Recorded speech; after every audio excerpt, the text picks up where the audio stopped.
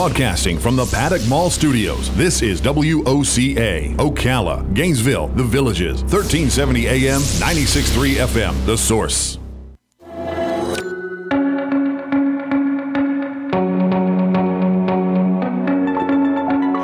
All right, 5 minutes after 11 o'clock. Thank you for tuning in. Beautiful looking Wednesday, by the way. We all have busy lives. I think that's probably a given. And I just say that because I want to tell you about my schedule and Robin's schedule. Not to make it seem like we believe we are busier than any of you, because I know we're all busy. But just to use it as a way to introduce you to our next guest, okay? So here's my schedule. I get up at 3 a.m. every day in order to do a show that starts at 7 a.m. So you might ask, why so early? Well, there's some reasons. One of them is because, by the time I shower and everything, an hour has passed. Next thing you know, it's 4 o'clock by the time I'm leaving, and I get here about 4:30. So now I have 2.5 hours to prepare for the show. Yes. And I do show prep, okay. And then we're on the air all the way till noon, and then, of course, I have to do other radio-related work until 3. So basically, for 12 hours of my day are occupied by getting ready and doing the radio gig, right? Now, how many of you know that Robin and I also do a children's podcast? Okay, not to mention that we also do children's books. So when do you squeeze in the time for those things? That's the thing. That's the challenge. So basically what we do is, for the children's podcast, we record the raw audio on Wednesday nights, which is tonight. We produce them on Thursday nights, which is tomorrow night. And for the children's books, the illustrating is what takes the longest, because those pictures take a long time to do. They're beautiful. They take a long time, but you have to find time to do them. Otherwise, they don't get done, right? That's right. And so, and I'm not trying to complain. In fact, I embrace it all. I love doing all of these things, but you do have to find places to squeeze it in. So let's use the Christmas season for an example, okay?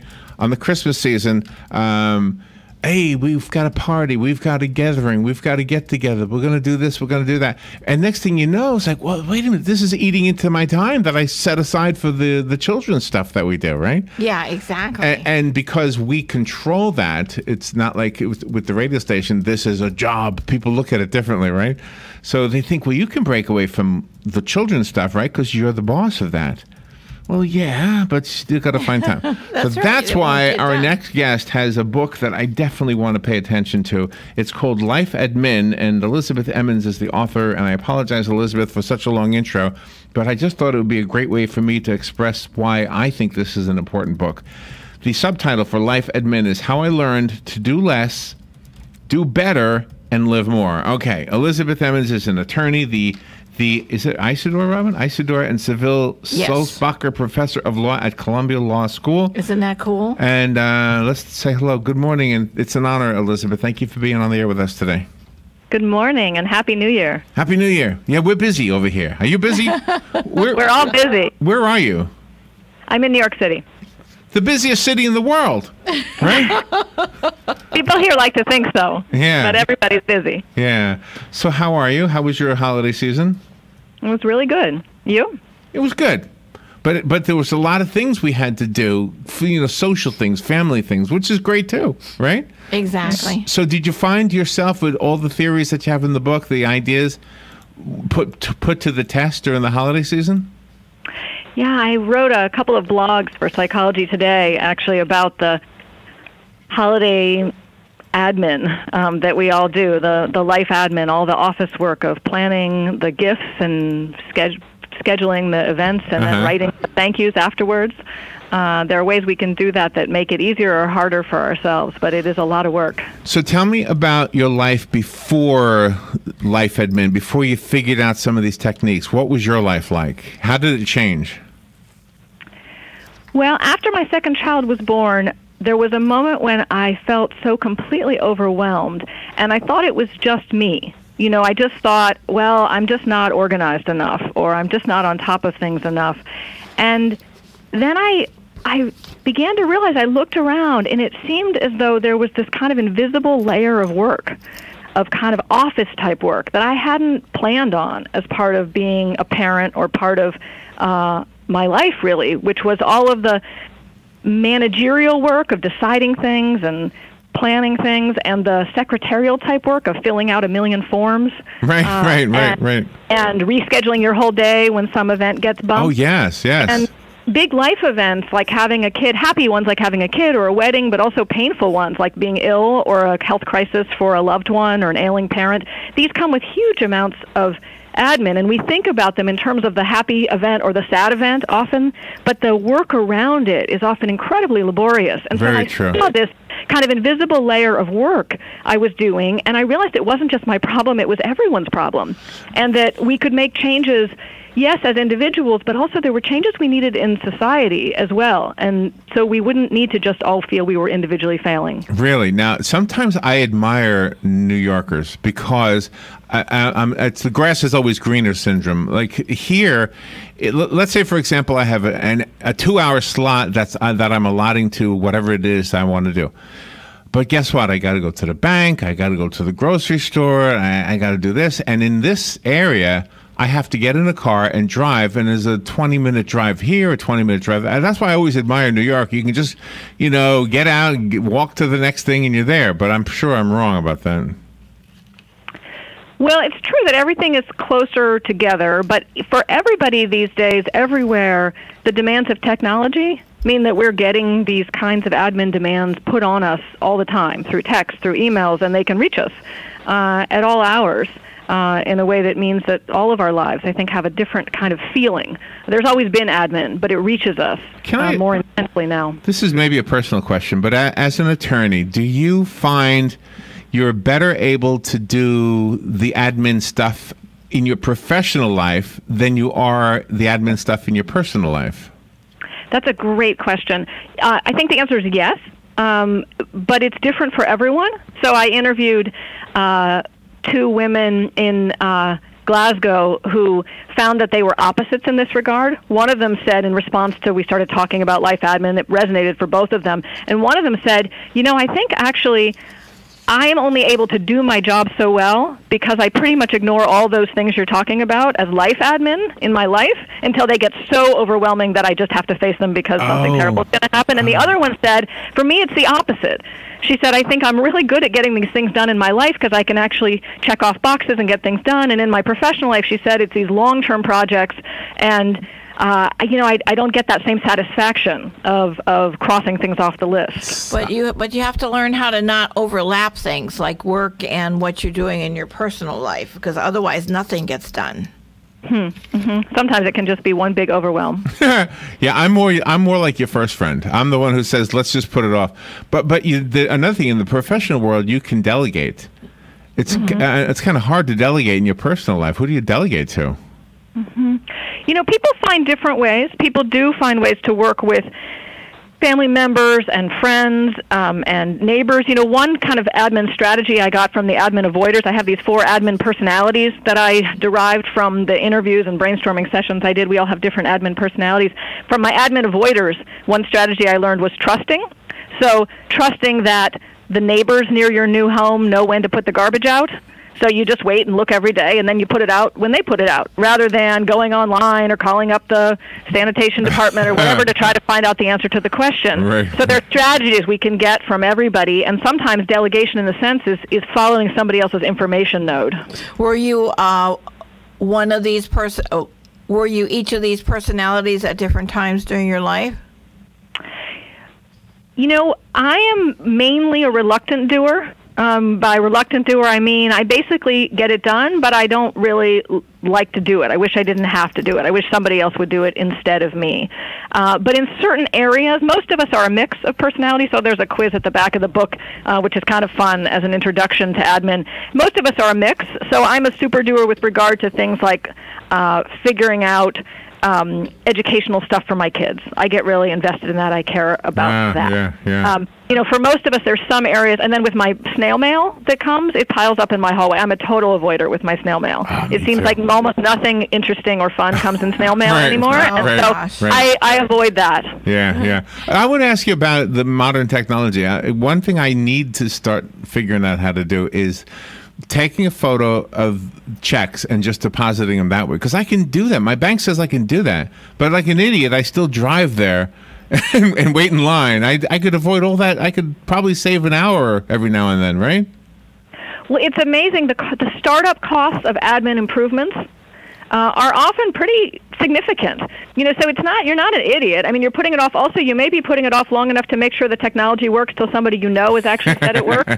Because often when you try these new technologies, you can waste. I did this. I tried lots of different apps for to-do lists because I have a to-do list problem. And I tried all these different apps. And I wasted so much time because I would spend, I put everything in there and then it would turn out it didn't sync with my laptop. Or I'd put everything in there and then there'd be a glitch in the system.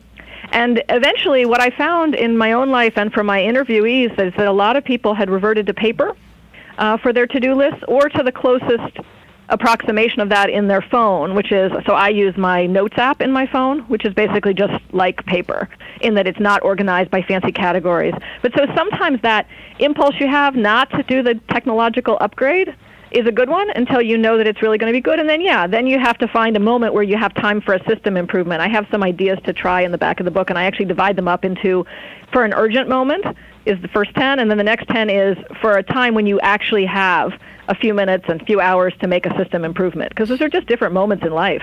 When you did your research, how did you get people to open up about their particular category? Were they willing to share that information with you? It's really interesting. People were surprisingly happy to talk about admin. This is this really intimate area, it turns out. I didn't anticipate this in starting this research. It sounds like it's a boring topic. In fact, people apologize to me a lot about talking. They would say, I'm so sorry, this must be boring you, even though I was interviewing them about admin. Right. And it really shows how much I think we all feel like this is this tedious, boring part of our lives that we shouldn't bore anyone else with and that we have to kind of privately suffer through.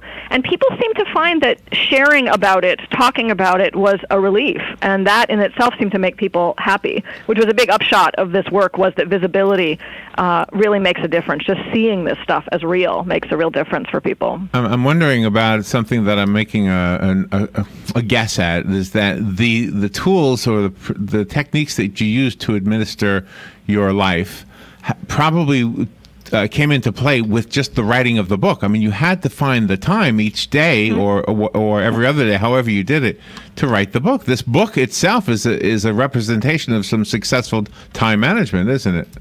Absolutely. If this had not been what I was writing on in this particular period of my life, I don't think I could have finished a book. I was constantly innovating in order to support the process of being able to write in a busy life. You're exactly right. It feels to me like a miracle that this book is actually finished. One of the strategies. Go ahead.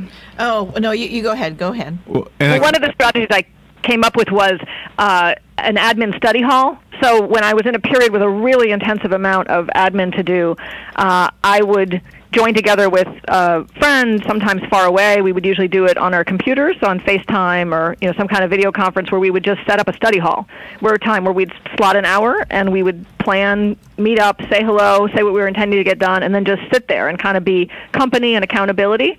And then at the end we would say what we'd done and give ourselves some kind of reward for doing it. It was a way to contain the admin and also to know that the admin would get done. And eventually for me, that morphed into a kind of general study hall where I would actually do my writing in those times and push the admin out. And the same thing must be happening right now. I mean, the radio interviews can eat up a lot of your time too. I mean, in trying to do this very thing right here, right? Everything we do, right, can be, a struggle around all the other things that we've got to do in our lives. You have different descriptions of admin. You have awful and murky and sticky. What is the difference between the three? Well, so murky admin is admin that stays on your to-do list for a long time, much longer than your usual turnaround time. And it's usually because there's some decision you have to make or something that makes that harder. The laundry. That's the laundry right there. The laundry for you. For me, it was, at one point, I signed up for identity theft protection. Having interviewed someone who'd had their identity stolen and how much admin it gave her, I signed up for some identity theft protection, and they were calling me to renew it. I had to give them a new credit card, update my credit card or something, and I kept ignoring them and ignoring them and ignoring them. That was my murky admin. It was on the list forever. And then finally it occurred to me the reason was because I just wasn't sure I wanted to keep this protection. I at least didn't want to keep it at the current level of protection. I had this high level of protection where they told me about every known sex offender in like a 1-mile area. They would send me these emails, which in New York City is a lot of people. I didn't want to be getting emails, oh, no. all the time about these known sex offenders. So, but it was hard to decide to downgrade my identity theft protection. What is that? That sounds scary, right? So I couldn't decide. So often murky admin is because there's a decision you have to make, or some reason that it's hard to admit the thing, like you don't want to write to the person and say, I lost that thing I'm supposed to return to you. Sorry. Oh, yeah. So murky admin is like that. And can you talk about the self-inflicted, let's say, time thieves? I'll tell you one for me. A self-inflicted time thief is Facebook. I will go on Facebook. It's really a waste of time. But sometimes it's a relaxing thing to do, too. But you can get stuck there, and you might want maybe watching television could be a self-inflicted time thief, right?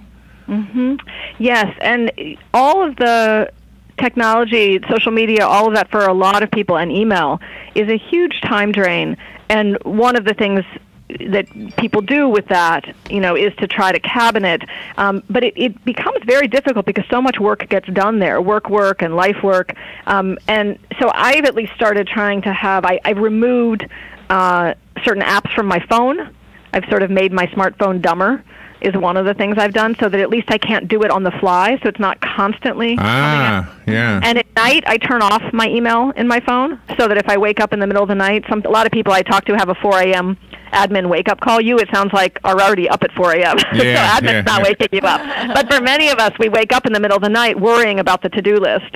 And if I can also turn to my phone and see in my email, then new inputs are coming in. So when I turn off my email at night and then turn it on in the morning, it just takes a moment, and it does at least clear that space in my head a little bit. And sometimes people are very, very good at what they do, and they're so good that other people don't recognize that it does take effort to do whatever it is you're doing. So how do you get people to appreciate you? Yeah, no, that's a great point. So illuminating is a reluctant doer strategy. Illuminating is kind of a nice word, too, for complaining, but I prefer illuminating. But casting light on the work that you're doing, finding a way to say, this really took some time. I think there can be nice ways to do that. But also, you asked before about stickiness. What's stickiness in admin? Yes. So stickiness is one of the ways that admin gets stuck to certain people. Admin tends to stay where it lands, even more than regular household chores. So life admin is the office-type work that takes up our time, right? It's the kind of work that managers and secretaries do, but in the home. And it's more information-dependent than more physical chores, like doing the dishes, say. So, when it's a lot easier. It's why it's a lot easier to go in someone else's home and do their dishes after dinner than it is to make their grocery list. Oh, yeah. Right? You got to know things in order to do the grocery list. Well, what that also means is that admin often also sticks on the person who first starts doing it.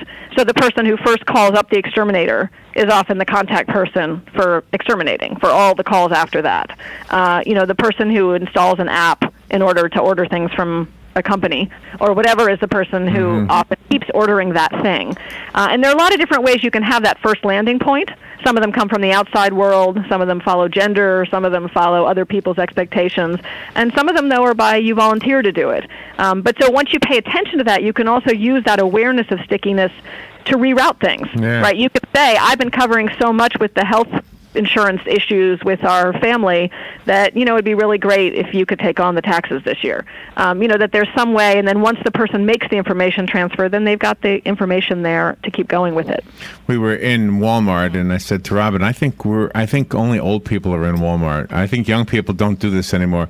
And then we found out what happened, because we're old, just so you know. And so I said to Robin, I think young people do this differently. And what we discovered is they order their stuff on the phone, and then they drive up to the side of the building, and somebody brings it out to them. So all that time we waste walking up down those aisles. And Robin said, yeah, but I prefer to pick out my own produce. And I said, I'll be fine. Whatever the kid brings me, I'm fine. How bad could a head of lettuce be? Well, I totally hear you, though, and the fact that you have differences in that, though, is really common, right? We care about different things, which is why this book isn't a recipe book. There's one big point, which is admin is visible. Once it's visible, we can make different kinds of choices about it, and we can appreciate the work that we're doing when we have to do it, and we can make changes as a society. But it's not a recipe book in the sense that here's exactly the map. Everybody shouldn't go get one particular app on their phone, or everybody shouldn't revert to paper. We have different ways that work for us and different things that we care about, and we have to see that. But once we see it, then we can make choices around that. Yeah, excellent. Perfect timing, by the way. I think the beginning of the year is a perfect time to try to reorganize your life so that you can maybe use your time smarter. Mm-hmm. The book will help you with that. It's called Life Admin. It's written by Elizabeth Emens, E-M-E-N-S. I found it on Amazon. I have a copy of it here. If I have one person who wants to give me a call, I'll pick one call at random, and it'll be yours. And I know you have to run for another interview. Do you have a website you want to recommend to us? ElizabethEmens.com. Okay, easy enough. Happy New Year, Elizabeth. Thank you so much for being on the air with us today. Happy New Year to you. Take care. Thank you. We'll be right back.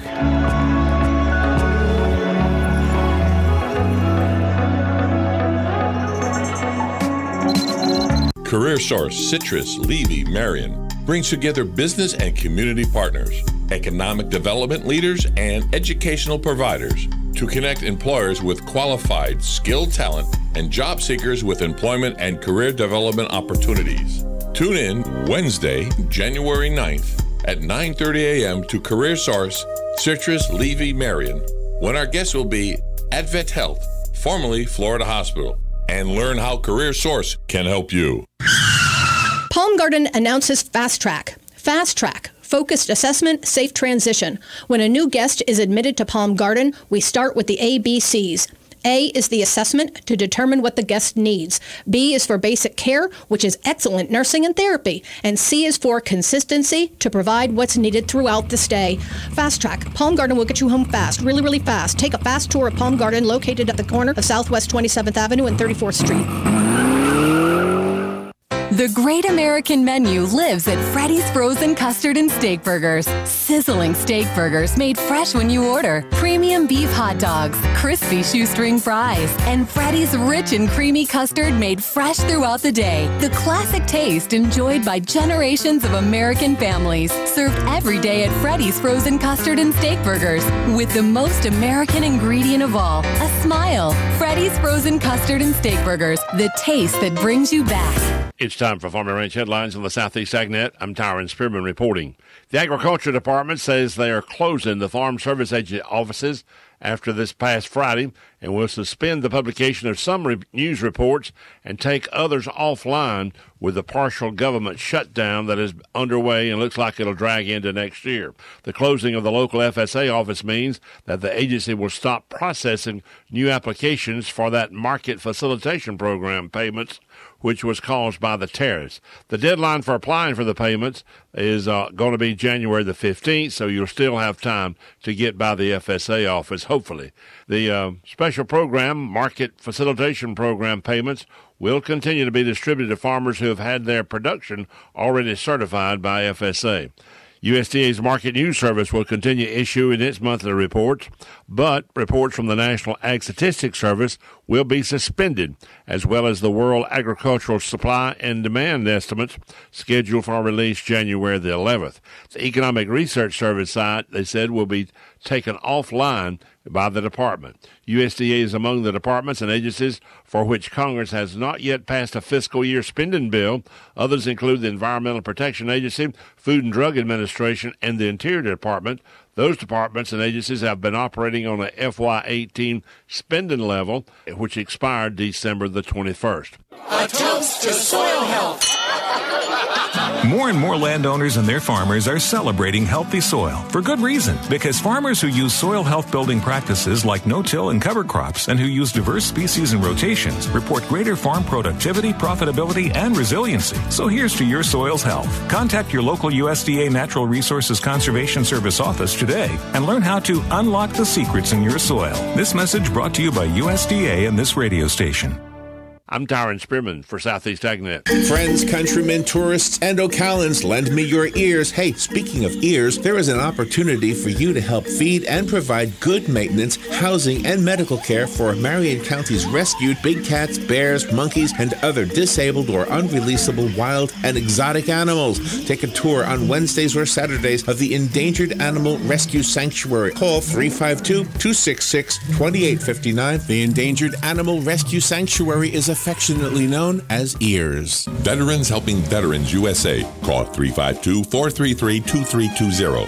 We help veterans and their families with limited financial assistance, counseling, employment referrals, and a food and clothing bank. You can help in making a huge difference in the veterans' lives we serve by donating food, clothing, household items, or direct financial assistance. All donations are tax deductible. Veterans Helping Veterans USA, 352-433-2320. Thank you for your attention, and God bless America. Broadcasting from the Paddock Mall Studios, this is WOCA, Ocala, Gainesville, The Villages, 1370 AM, 96.3 FM, The Source.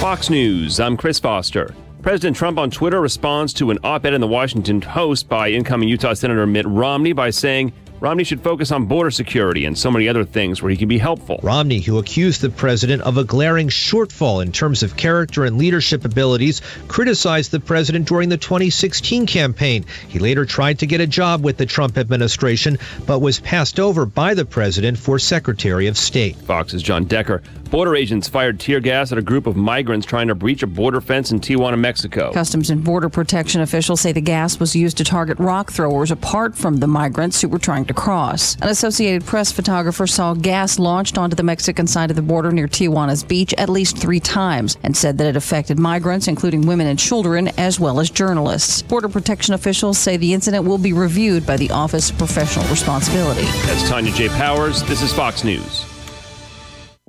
Get up first thing, smoke a cigarette. Before lunch, after lunch. Now that I'm talking about it, I kind of feeling like I've lost about 4 hours of every day. I decided I needed to find an alternative. So I started looking, and then Juul came up. I did both for a while. Eventually, I just switched over, and it's very quick. Mimi made the switch July 2015. Make the switch at JUUL.com. Warning, this product contains nicotine. Nicotine is an addictive chemical.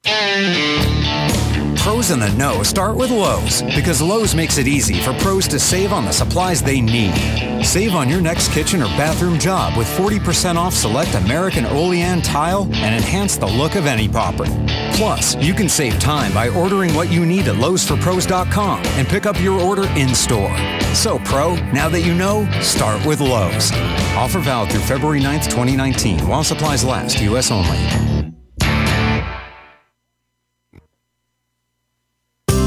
Announcing Gemma Adams in concert. We'd like to invite you to an awesome dual concert Friday, January the 11th at Christ Church of Marion, 6768 Southwest 80th Street. RSVP is required for dinner, served at 5:15 p.m., and the concert will start promptly at 6:30 p.m. Backwater Bluegrass will open up, followed by hit recording artist Gemma Adams. Jesus loves you. Don't matter if you're lost or found, if you're rising, if you're falling, hell-bent or heaven-bound. Gemma Adams, singer, songwriter, and musician with 2 hit songs on 3 different charts. A large crowd is expected, so make reservations now at 352-861-6182. Every sinner has a future. Every angel has a past.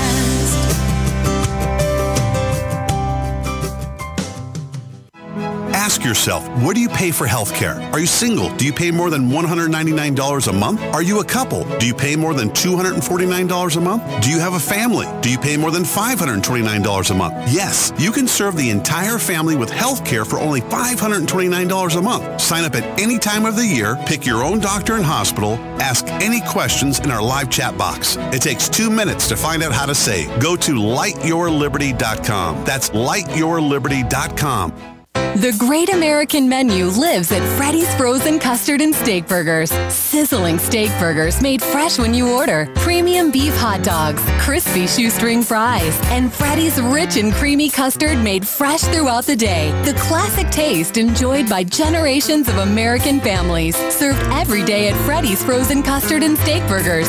With the most American ingredient of all, a smile. Freddy's Frozen Custard and Steak Burgers. The taste that brings you back. Here are today's headlines from The Source. WOCA officials say 6 passengers fell ill on a Frontier Airlines flight from Cleveland to Tampa. WFLA-TV reports health officials boarded the plane when it landed at Tampa International Airport yesterday afternoon, and the sick passengers were removed. Officials say they are being held for observation. The sick passengers were not traveling together. The remaining passengers were kept on the plane for about an hour after it landed. Those passengers deplaned around 4:30 p.m. An airport representative says there is a possibility the affected passengers' illnesses were connected to a drinking fountain. The fountains in the Frontier concourse at the airport have been shut down as a safety precaution. Authorities have not provided information on the symptoms the passengers were experiencing or their conditions. Frontier said in a statement that cause of the illness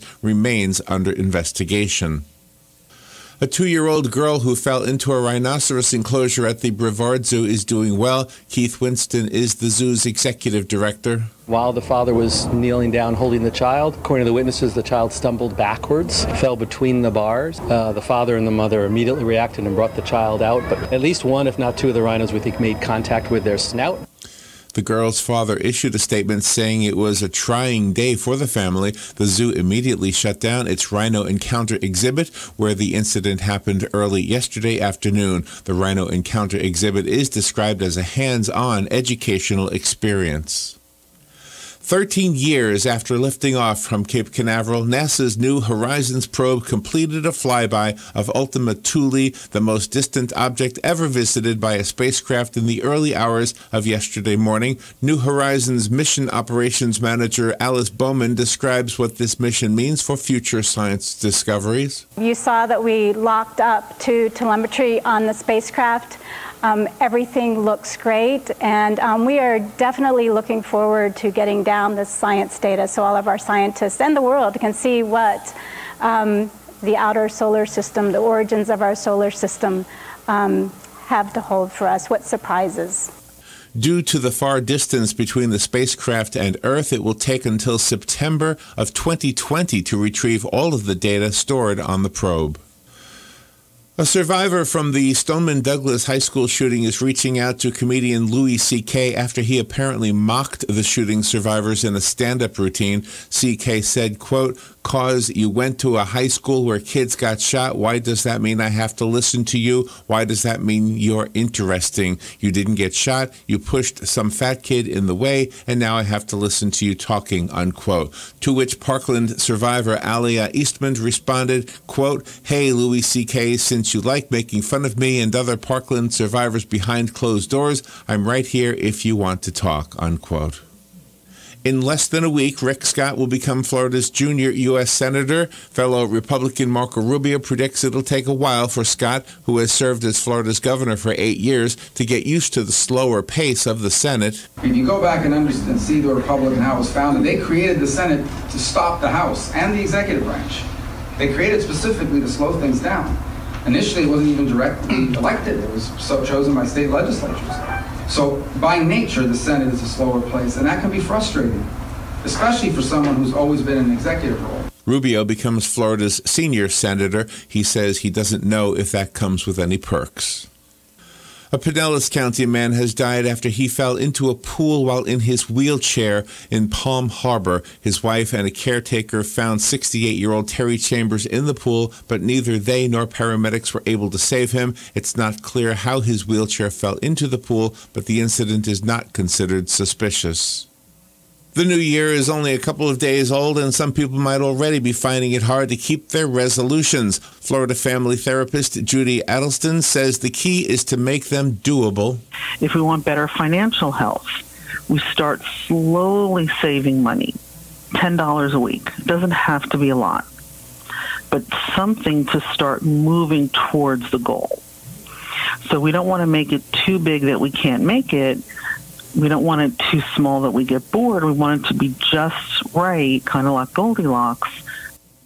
A British man who says he knows firsthand what sick children are going through is doing his part to help them. Jamie McDonald has been running across America since April to raise money for children's hospitals, and he arrived in Jacksonville yesterday. McDonald suffered as a child from what he says was a rare condition that left him unable to move his legs at times. This 6,000-mile run is expected to end in Maine in 3 months.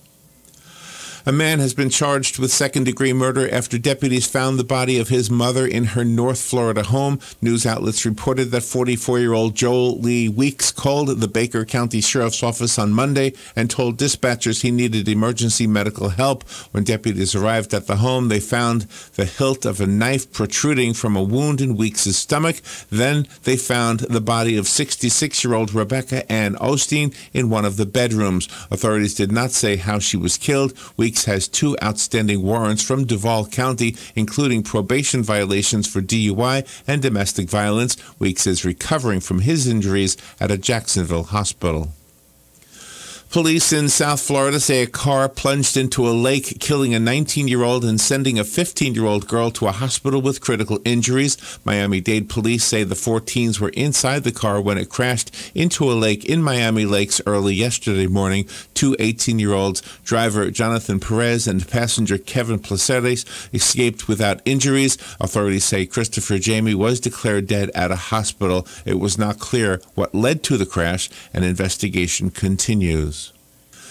2 brothers have been reunited after 70 years thanks to a DNA test. The Palm Beach Post reports the DNA test in November 2017 gave Anthony Granito the answer he had been searching for, a brother named John DiPietro who lives in Massachusetts. But they didn't come face-to-face until Sunday after DiPietro coordinated with Granito's daughter-in-law for the surprise meeting at a Japanese restaurant. Granito says he got goosebumps when he saw his brother's face, adding he had waited almost 70 years for this. They talked for hours at the restaurant, swapping jokes and family stories. They learned that neither brother smokes nor drinks, and neither gambles for the same reason. They work too hard for their money to bet it away. The brothers say they plan to stay in touch now that they have connected.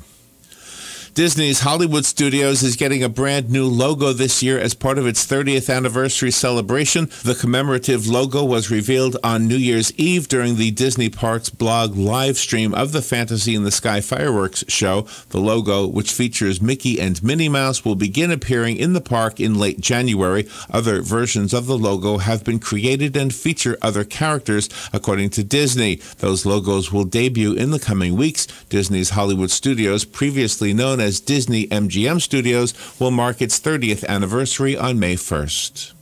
And those are the headlines from The Source, WOCA 96.3 FM and 1370 AM. Partly sunny, very warm, humid day with a high of 79 on the coast, 83 inland. Mainly clear winds tonight with some fog late, lows 60 inland, 67 along the coast. Thursday will start with some fog, otherwise partly sunny and very warm, high 80 to 84. Remaining warm on Friday with intervals of clouds and sunshine and a high again, 80 to 84. From the Florida Weather Center, I'm meteorologist Joe Lundberg. Hi, I'm Anthony with Finishing Touch Floors. Are you considering covering your old wood floors? Forget about it. Let Finishing Touch Floors restore your old wood floors. We offer sanding, refinishing, installation, and custom colored stains. With over 35 years experience, you need to call 321-396-2657. Let us put the finishing touch on your wood floors. For your free estimate, call 321-396-2657. That's 321-396-2657. Veterans Helping Veterans USA. Call 353